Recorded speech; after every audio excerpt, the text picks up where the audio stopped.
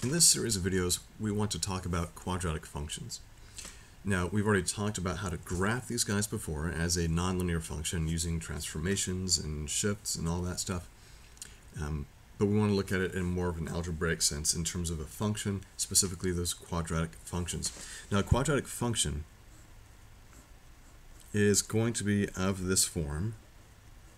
F of x is equal to ax squared plus bx plus c. Okay. Now that is just the general form for a quadratic function. Okay. Let's just kind of go ahead and call that what it is off to the side. So this is the general form. There is another way of writing this. So we've got the general form, and here's a form that might look a little bit more familiar to you based on the graphing that we did for nonlinear functions a few sections ago. And that's a times the quantity x minus h squared plus k. And this is what we call the vertex form. Now, both of these forms have things going for them and also things that are going against them. So what I want you to understand is what we're going to be looking at for all of these quadratic functions. Okay? For almost every quadratic function, we want to be finding these things. We want to find the vertex, which basically instantly gives us the axis of symmetry. Sometimes that's just referred to as the line of symmetry. We want to find the Xintercepts, if we have any. Find the Y-intercept, which, by the way, we will always have a Y-intercept.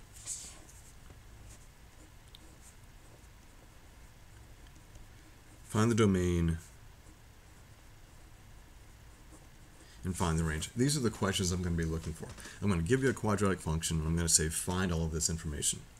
The vertex and the axis of symmetry are very closely related. The domain, here's a spoiler for you. For all of these quadratic functions that we have, and really for any polynomial function, the domain is going to be, it's going to be all real numbers. The range is really going to be connected to the vertex, because wherever that vertex is, remember, your parabolas are going to look like this, little U-shaped things. So wherever your vertex is, if it opens up, it's going to be that y value going to infinity. If you have a parabola that opens down, it's going to be negative infinity up to this y value. Your x-intercepts are kind of up in the air, because we don't always have x-intercepts. It could be that you have, suppose this is your x-axis. If your parabola is bouncing like this, it's never crossing that guy, so it could be that you don't have any x-intercepts. So we have to put all this information together to see where we are. Now, a y-intercept you are guaranteed to have because your domain is all real numbers, which means it must include 0, which is what you use to find the y-intercept. All right, so let's talk about these two different forms and what they're good for and what they kind of struggle with. Okay, so for that general form,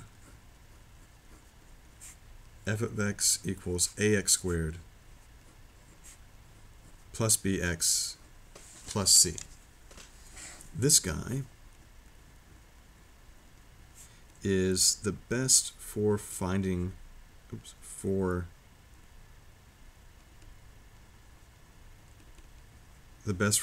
intercepts.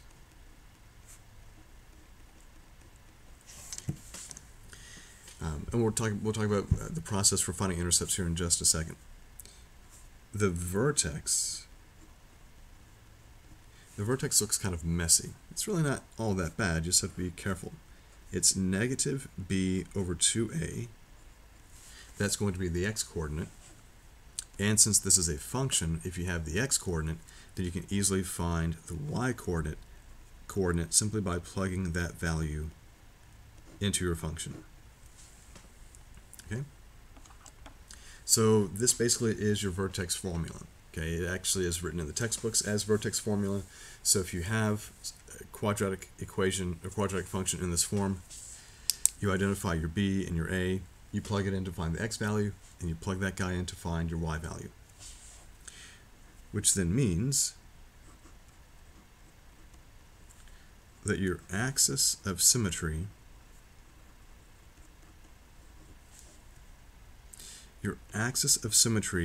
now keep in mind, axis of symmetry is going to be a vertical line, which means it takes on the form x equals, and x is going to equal negative b over 2a. So whatever this x value is going to be the same value that forms our axis of symmetry. Now for your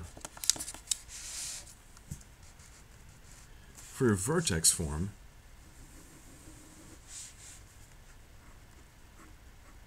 so f of x is equal to a times x minus h quantity squared plus k. This guy is best for graphing. It's best for graphing and identifying the vertex. So if you guys remember the graphic that we did with nonlinear functions before, you should understand why it's easy to find the vertex. Because when we were doing all the shifts and the translations before, whatever was inside told us how we shifted left or right, whatever was outside told us how we move up or down. And so when we would move our parabola around, we're moving that key point, moving that vertex to its new spot. So if you said it was right 5 up 4, you'd go right 5 up 4, so that would give you the ordered pair 5, 4 for the vertex. So the vertex is just going to be h, k. So if it's in this form, you take these values, boom, there's your vertex, which then means that your axis of symmetry is x is equal to h. In the same way up here that x was equal to the x coordinate of the vertex, the axis of symmetry in the vertex form is going to equal the x coordinate for the vertex. So it still holds up. All right. So here's some notes that we have here for these guys. But no matter what form you have, let's talk about what we need to do to identify the intercepts. All right. So for identifying the y-intercept, okay, all you need to do is evaluate f of 0. No matter what kind of function you have, plug in 0, and that's going to help you get the y-intercept. Now, the value itself is not the y-intercept because y-intercepts are supposed to be ordered pairs.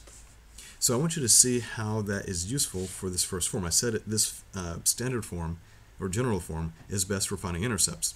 If I plug in 0 here, that guy's gone, and you're left with c. So very easily you've got your y-intercept. Down here, if I plug in 0, I've got to plug in 0, but then I still have to square the h times a plus k, so there's a bit more work to do there. It's not as nice and simple as just saying, there it is. Okay? So to find the x-intercepts, you need to solve the equation where you take your function and you have it equal to 0. Okay? Set your function equal to 0 and solve them. Again, let's talk about why one form is better than another one. I said this form is best for finding the intercepts. Well, if you were to take this whole guy and then you say set it equal to 0, you now have a quadratic equation, and we spent several days talking about solving quadratic equations. You solve that quadratic equation, and the x values that come out, as long as they are real, those are going to lead to your x-intercepts. So you solve this f of x equal to 0, And as long as those values are real, then you have x-intercepts. Okay? So make sure that you understand. Let's make a big note of this. Okay? Only real solutions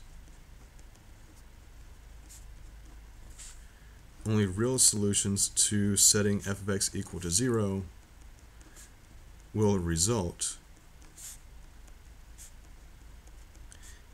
in x-intercepts. Because it's very likely that you could set this quadratic equal to 0 and you get numbers that are imaginary, complex. Well, those guys don't fit with the graph, because when we graph, we're graphing on the real xy plane, not on the imaginary plane. Okay?